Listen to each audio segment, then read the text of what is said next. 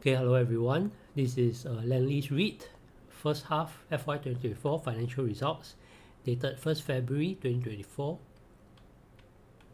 Right, we'll look at their key performance. Okay, gross revenue up 18%, net property income up 22.2%, distributable income down 12% year on year.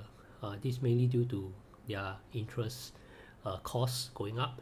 Right, distribution per unit, which is what investors of REIT should care about, is down 14.5%. Right, though this is quite a bad drop. Right, gearing ratio 40.5%, but we'll see later it's actually closer to 50 or 51%. Right, average cost of weighted debt is 3.37%, but again I say this is deceptive. I think it's higher than this. Right, interest coverage ratio is closer to 2%. Right, so these numbers are not very good or accurate. Right, fixed borrowing cost is 61%, which is lower than what we see in other established REITs, which normally hovers around the 80%. Some people even have 85 to 88% fixed rate borrowings. Right, so yeah. So key portfolio matrix, tenant sales is up 0.6%, which is not very impressive. Right, retail rental revision is up 15.7%. Right, so this one bright spot lah in their performance. Right, the rest nothing much to say. Right, this is the part where we have to actually account for the fact that these numbers may be bloated up. Right, so the admitted gross revenue increase 17.9%, mainly due to improved operational performance from the retail malls, right, which is fine, right. But the second part, of recognition of supplementary rent from the lease structuring with Sky Italia in Milan, right. So if we exclude the supplementary rent recognized in advance, right, which means that this money they're supposed to collect later, but they collect now, right, gross revenue increased by 5.1% instead.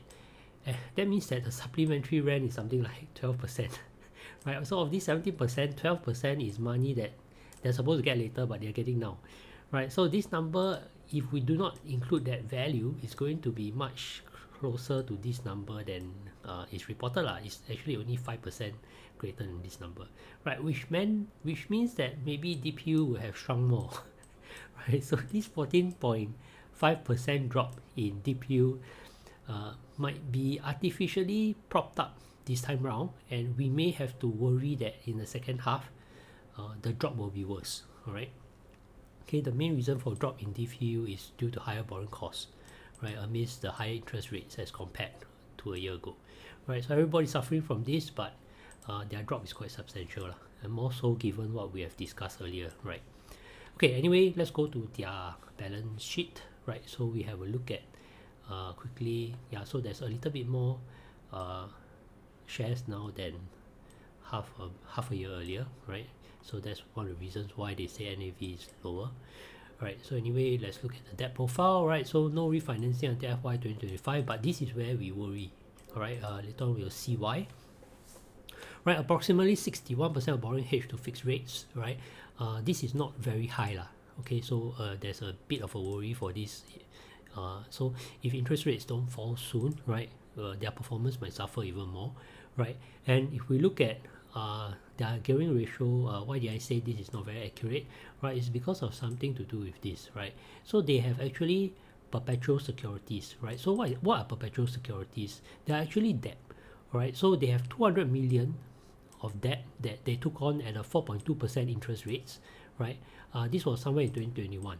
Right, and there's another 200 million that they took on at 5.25%. Right, this somewhere in 2022, right, which is sort of expected lah, because interest rates I think went up by then already. Right, so the reset date is the worry. Right, so the first set of perpetual securities, the reset date is in 26. So that one we can worry about later. Although if interest rates stay high as per it is now, right, we expect this 4.2% interest rate to hit 6%, which is quite bad. But at least this one we have 2 more years to worry about it, or 2.5 years to worry about it. This is the one that is a little bit more concerning, right? So in the 11 April 25, right, this interest here, the second 200 million's 5.25% is going to hit 6%, right? So this will worsen their performance lah. We already know they are struggling with their debt on their balance sheet, right? So on their balance sheet, they already have debt, right? Which is what contributes to this gearing ratio. However, right, this debt, right, which they call perpetual securities, right, because it's called securities, right, they actually don't put it on the debt aspect of the balance sheet, right? But this is really debt, and they are really paying cash to pay off this interest, right? So this, firstly, the problem is this debt isn't recorded here. So if you put those $400 million worth of debt inside, this one is closer to 50%, right? The gearing ratio is actually 50% or 50.1%, all right? And if you look at the weighted cost of debt, it's definitely higher than this, right? Because again, I believe they do not count this as part of the, they do not include the perpetual securities debt inside here, which clearly is a higher value, right? 4.2% and 5.25%.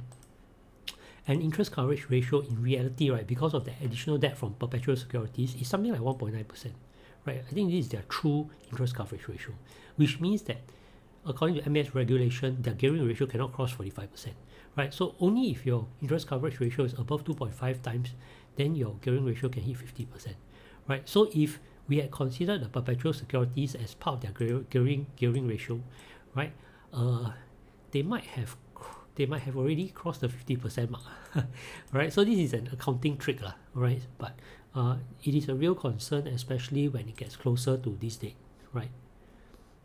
11 April 2025, right? So if interest rates, I would say even 6 months before these dates, right, I think the market will look at this batch of debt, and if interest rates haven't fallen by then, which is something like October, probably October 24, right, this year, I think the market will price in that this interest rate will highly likely jump to this, right? And even if it drops slightly, right, interest rate drops slightly, it may not be enough, right? So this is the worry for Lendlease REIT, all right?